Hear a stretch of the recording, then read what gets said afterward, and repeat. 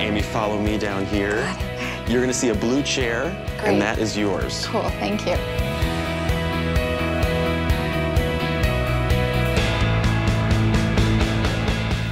Amy, your performance in American Hustle has brought you your 5th Oscar nomination in less than 10 years, and your first in Best Actress, which I think is really great. Thank you. When you think back to your career, was there a moment where you realized that you could be a front runner in this business, someone who makes a difference through their work?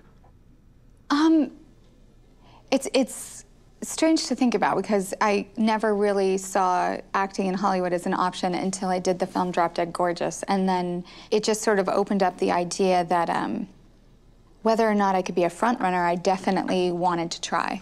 And you were doing dinner theater. I was doing dinner theater in Minnesota, yes. And the movie came to the area to film there. Exactly. So, you know, this was pre-reality television when, you know, you had to have a craft to, no offense to anybody, to be sort of on screen. And so it just didn't, it wasn't a reality to me that that could happen. So how did the production of Drop Dead Gorgeous find you where you were? How did you find them? I had an agent for like industrials and commercials, and when the film came to town, they were looking for local girls because they wanted it to have a real sort of local feel to play some of the contestants. So I just auditioned kind of en masse with all of these girls, yeah. And then did that experience give you the drive and the determination to then come out to Los Angeles? How did that all happen? You know, it put it in my mind. It hadn't, like, it made it accessible to some degree.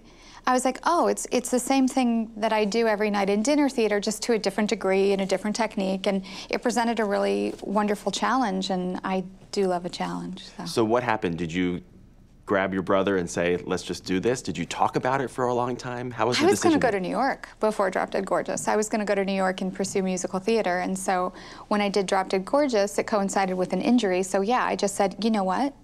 Maybe I'll go out to LA and see what that has to hold. So who drove? I did. Well, we both drove, but unfortunately his car broke down outside of Las Vegas, New Mexico, which is not to be confused with Las Vegas, Nevada, in any way, shape, or form. Not as exciting, probably. Exciting. But so, and we didn't have a cell phone. We didn't, I mean, this was pre-cell phone. I had a pager. That wasn't going to do me a lot of good, and a credit card, luckily.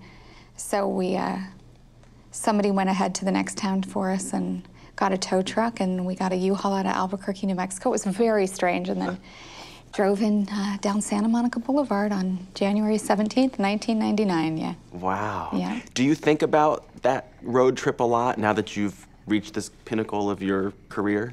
I think about a lot of things. I think how funny we were, how green. I hadn't been socialized at all. I didn't go to college, so I was sort of socially about 16 years old, still am, kind of. Haven't quite, you know, which has been probably a lifesaver. I've just never felt like I could do the Hollywood thing, or it never felt comfortable to me. So I focused on my work, you know, instead of focusing on being hot or going out or any of that stuff, yeah. Well, I think there's a lot of people who are fans of yours who are happy you made the drive from Minnesota to LA, so congrats. Thank you. Stick around, we have a lot more with Amy Adams coming up on Fandango FrontRunners.